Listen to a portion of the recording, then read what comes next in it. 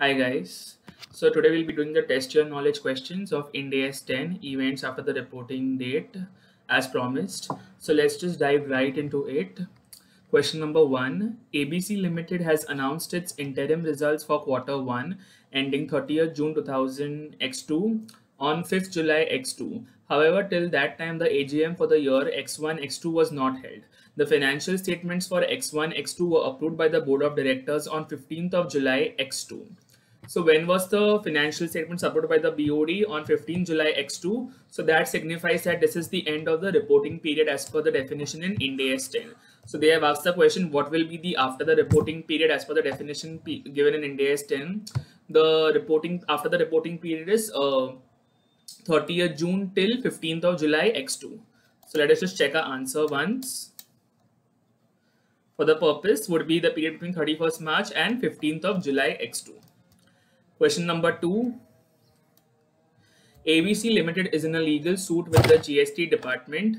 The company gets a court order in its favor on 15th of April X2, which resulted into reducing the tax liability as on 31st March X2. The financial statements for X1, X2 were approved by the board of directors on 15th of May X2. So this tells us that the events after the reporting period comprise from the period 31st March X2 till 15th of May X2. So the company has sorry the company has got a court order in its favor on 15th of April X2, which is falling in the period before approval of financial statements. Hence, it will be an adjusting event also because the legal suit is already in progress during the year. That is why it will be an adjusting event. And hence since it has, let's read the question first. The management has not considered the effect of the transaction as the event is favorable to the company. The company's view is that favorable events after the reporting period should not be considered as it would hamper the realization concept of accounting. So this is a wrong interpretation by the management because events after the reporting date definition clearly states that the event could be favorable or unfavorable both, and hence the company should recognize the effect of this event. Question number 3, if you want to just check the answer once. Question number 2 answer. As per Ind AS 10, even favorable events need to be considered. Question number 3. ABC Limited is trading in laptops. On 31st March 2000 X2, the company has 50 laptops which were purchased at 45,000 each. The company has considered the same price for calculation of closing inventory valuation. So it has considered cost for the valuation of inventory, which is 45,000. On 15th April X2, advanced version of same series of laptop is introduced in the market. Therefore, the price of the current laptop crashes to 35,000 each. The financial statements for X1, X2 were approved by the BOD on 15th May X2. So this is the end of the events after the reporting period date. The company does not want to value the stock at 35,000 less estimated cost necessary to make the sale, as the event of reduction in selling price took place after 31st March X2 and the reduced prices were not applicable as on 31st March X2. So this interpretation by the company is again wrong. If the asset which is existing on 31st March is sold in the period before the financial statements are approved by BOD, it only gives us more information about the net realizable value. And since there is a new series that has been launched, the current laptop prices have crashed at 35,000. So cost is 45,000 and NRV is 35,000. Whichever is less, inventory should be valued as per Ind AS 2. Accordingly, the price of the valuation of the inventory should be at rupees 35,000. We'll just check the answer once. Question number 3. As per Ind AS 10, the decrease in the net realizable value of the stock after reporting period should normally be considered as an adjusting event. Now, question number 4. One second. This is a tricky question. Let's just see what it is. XY Limited had taken a large size civil construction contract for a public sector undertaking valued at rupees 200 crores. Execution of the project started during X1, X2 and continued in the next financial year also. During the course of execution of the work on May 29th X2, the company found while raising the foundation work that it had met a rocky surface and cost of contract would go up by an extra rupees 50 crore. So basically the company had taken a contract of 200 crores, some kind of large size civil construction contract. to construct something, and suddenly it has met a rocky surface, and the cost of the contract would go up by an extra 50 crores, which would not be recoverable from the contractee as per the terms of the contract. So the contractor would have to bear this extra 50 crore. The company's financial year ended on 31st March X2, and the financial statements were considered and approved by the board of directors on 15th of June X2. So the approval by BOD is on 15 June X2. So accordingly, events after the reporting date are between 31st March X2 and 15th of June. How will you treat the above in the financial statements for the year ended 31st March X2? So how are you going to answer this is that the rocky surface, the company has met a rocky surface during the construction of the civil construction, and accordingly cost is going to go up by 50 crores. So the question here is, should we recognize this extra 50 crores in the financials as on 31st March? So you should be recognizing this since the rocky surface was already there as on 31st March. It is just that the company did not know about the existence of this rocky surface. The company came to know about the existence of this only subsequently, and that subsequently was on May 29th, which is before the approval of the financial statements by the board of directors, and accordingly the company should accrue this extra cost of 50 crores in its financial statements. Let us just read the answer of this question. Question number 4. See, the execution of work started during FY X1, X2, and the rocky surface was there at the end of the reporting period. Though the existence of rocky surface is confirmed after the end of reporting period, as a result of which it became evident that the cost may escalate by rupees 50 crores. If you see below, therefore it is an adjusting event. Now, question number 5. Question number 5. A Limited was required to pay penalty for a breach in the performance of a contract. A Limited believed that the penalty was payable at a lower amount than the amount demanded by the other party. A Limited created a provision for the penalty but also approached the arbitrator with a submission that the case may be dismissed with cause. A Limited prepared the financial statements for the year X1, X2, which were approved in July X2. The arbitrator in June X2 awarded the case in favor of A Limited. As a result of the award of the arbitrator, the provision earlier made by A Limited was required to be reduced. The arbitrator also decided that the cost of the case should be borne by the other party. Now, whether A Limited is required to remeasure its provision and what would be the accounting treatment of the cost that will be recovered by A Limited. So this question is fairly simple. The financials were approved in July X2, which means that the events after the reporting period comprised from 31st March X2 till July X2, and this arbitrator award was given to the company in June X2. The arbitrator announced the judgment in favor of A Limited. Accordingly, it will be an adjusting event since it is only providing us more evidence of conditions that existed as at year end. So accordingly, now the provision will have to be reduced.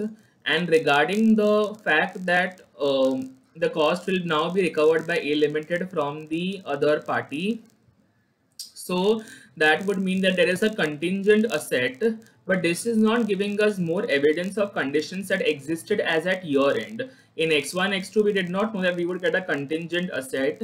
This fact has become known to us only in June X2. So it is not giving us more evidence of conditions that existed as at year end, that is of March X2. Accordingly, we will recognize a contingent asset in, sorry, we will recognize the contingent asset only in X2, X3.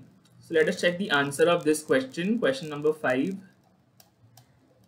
So see, on the basis of the above, a contingent asset should be recognized in the FS of the period in which the realization of asset and the rated income becomes virtually certain. In the instant case, the recovery of cost became certain when the arbitrator decided the award during FY X2, X3. Accordingly, the recovery of cost should be recognized in the financial year X2, X3. Okay, so next question, question number 6, important question. A company manufacturing and supplying process control equipment is entitled to duty drawback if it exceeds its turnover above a specified limit. To claim duty drawback, the company needs to file application within 15 days of meeting the specified turnover. If application is not filed within stipulated time, the department has a discretionary power of giving the duty drawback credit. So what does the question say till this point? The question is saying that if the company exceeds a specified turnover, it is entitled to duty drawback. It will get some money refund. Some of the duty that it has paid, it will get a refund of that, right?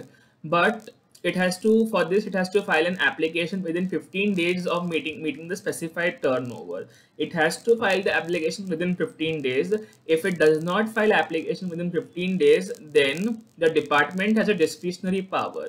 So what does this mean? The department, if it wants, can give the company duty drawback, but if it does not want to, it may even refuse the duty drawback to the company, because it has a discretionary power if application is filed after 15 days.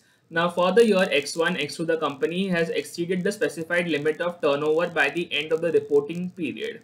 So X1, X2, and you know that you have exceeded a specified turnover limit, so you are entitled to a duty drawback. But the application is filed on April 20th, X2. So basically, they have not been able to file the application within 15 days, and accordingly now, the department will have a discretionary power, which is after the stipulated time of 15 days of meeting the turnover condition. Duty drawback has been credited by the department of 28th June X2, and financial statements have been approved by the board of directors of the company on July 26th X2.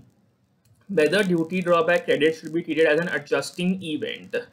Now, the credit or duty drawback should not be treated as an adjusting event, because it is only giving us. Now, see, I'll tell you the reason why. The 31st March to July 26th is events after the reporting period. Now, as at 31st March, you have crossed that turnover, and hence you know that you are going to receive the um, duty drawback, provided you file within 15 days. Now you have not filed within 15 days, and you have filed only after 20 days, which is giving rise to a contingent asset. You may or you may not receive the duty drawback, which depends on whether the department wants to give it to you. So the entire onus is on the department if it wants to give or does not want to give. Only on June 28th you come to know that the department has given you the credit, and this fact was not known as at 31st March. Accordingly, you should only book a contingent asset, and the fact that it has become an asset should be realized only in the next year. Let us check the answer for question number 6. In accordance with the above, the duty drawback credit, which was a contingent asset for the FY X1, X2, should be recognized as an asset, and related income should be recognized in the reporting period in which the change occurs, that is in the period in which the realization becomes certain, that is FY X2, X3. Just extending on what I explained in question number 6, the fact that you are going to get the duty drawback only became certain in the next year, even though it is before the approval date of FS, but it was not giving you any evidence of conditions that existed as on 31st March. On 31st March, you knew you were entitled to duty drawback, but you did not know if you will get it or not. And you filed on April 20th, so it was completely discretionary. Only when the department said that it gave you further existence of conditions that existed as on April 20th, not as on 31st March. So I hope you get that difference. Question number 7. XYZ Limited sells goods to its customers with a promise to give discount of 5% on the list price of the goods, provided that the payments are received from customer within 15 days. XYZ Limited sold goods of rupees 5 lakhs to ABC Limited between 17th March and 31st March. ABC Limited paid the dues by 15th April with respect to sales made between 17th March and 31st March X2. Financials were approved by the Board of Directors on 31st May.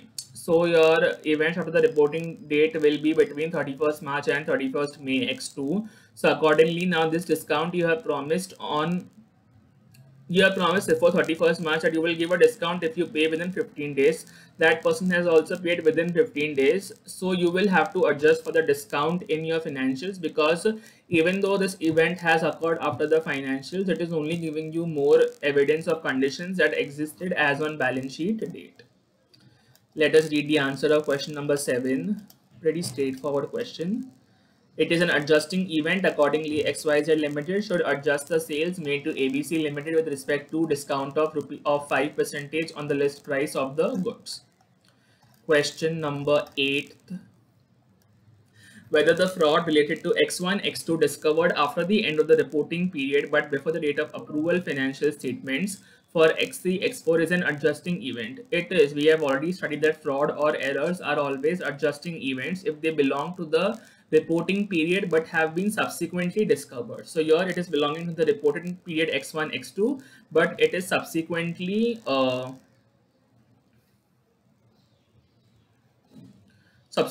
discovered. So let us read the answer. Question number 8. Index in paragraph 9 specifically provides that the discovery of a fraud or error after the end of the reporting period that shows the financial statements are incorrect is an adjusting event. Such a discovery of fraud should be accounted for in accordance with Ind AS 8 if it meets the definition of prior period error. Okay, this is also a case of prior period because if you see the question, it says X1, X2. So your reporting period is X2, X3, and you in X you are determining in X3, X4 that a fraud has occurred in X1, X2, but your reporting period currently is X2, X3. So in X2, X3, you will disclose a prior period error and you will adjust that prior period error in X2, X3 financials. Okay. Question number 9. X Limited was having investment in the form of equity shares in another company as at the end of the reporting period, that is 31st March X2. So this is an investment. After the end of the reporting period but before the approval of FS, it has been found that the value of investment was fraudulently inflated by committing a computation error. Again, fraud error, it has to be adjusted. Whether such event should be adjusted, it has to be adjusted. Ind AS 10 explicitly provides that any fraud or error has to be adjusted. The same is an adjusting event. You can see question number 9. So this covers all our test and knowledge questions from the module. I hope you all have been able to understand every single question. If you all still have any doubts or queries, you all can write to me in the comment section. Please do like, comment and subscribe my channel. Thank you for watching this video and see you in my next video. Bye.